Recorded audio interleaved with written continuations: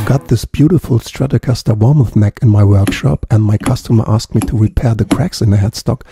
They was caused while he's turning in the screws for the tuners, and the headstock cracked.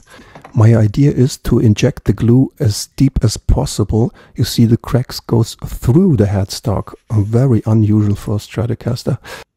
I wiggle it so that the glue gets really deep, and then I take my vise that I have mounted on my workbench to clamp it down. Let it sit for 1 day. I'm using super glue to fill up the tiny gap. I'll let it dry for about 2 hours, and then I start to sand it down with 400 grit till 800 grit. And the finish is with very fine steel wool, so I can apply an oil finish on the neck. There is a second part coming up next week. If you're interested in that, stay tuned. Thank you for watching.